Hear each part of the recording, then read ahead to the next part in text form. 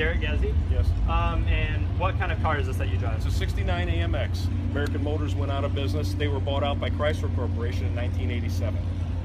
And they wanted it basically for the Jeep line. Jeep Garrett. This is a 69, 1969. How long have you been racing?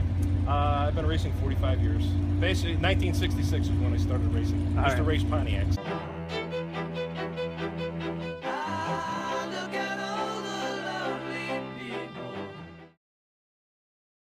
You have to modify your trunk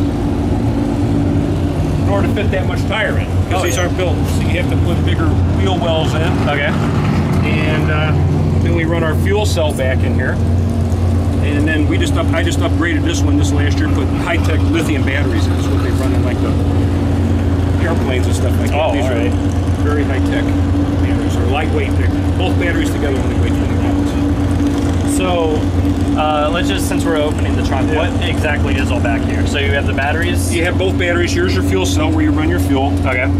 This is your fuel pump where you're pumping your fuel up to the front. High volume fuel pump. It pumps like 60 gallons per minute or something. It's very high. What we don't pump, it recycles back into the tank. And then we have a weight box where you have to put weight in because the car has to weigh a certain weight for different classes. Okay. So we put lead in there. Lead shot. And then your wiring and everything else that goes up to the front. This has no alternator on it. We just strictly run off the batteries.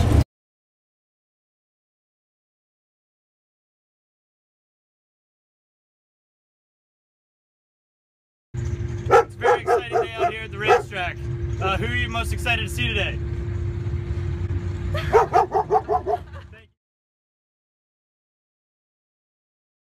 So this is just strictly an application of mathematics is all it is.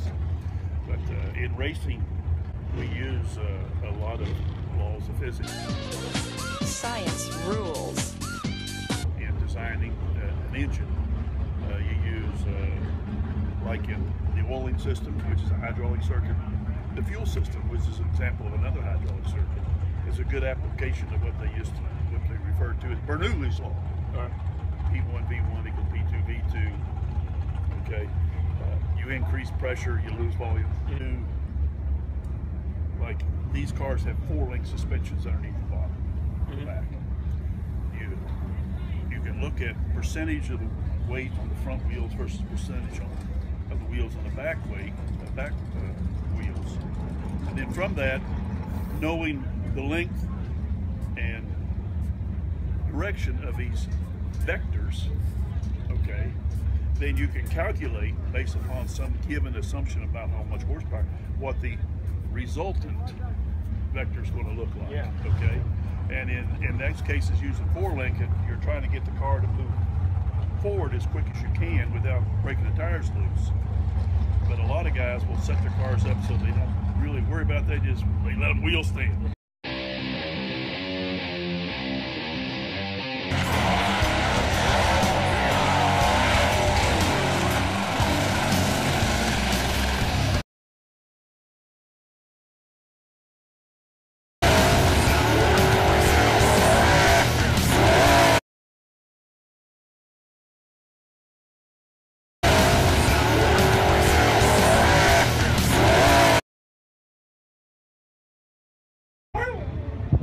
How prepared do you feel for race day today?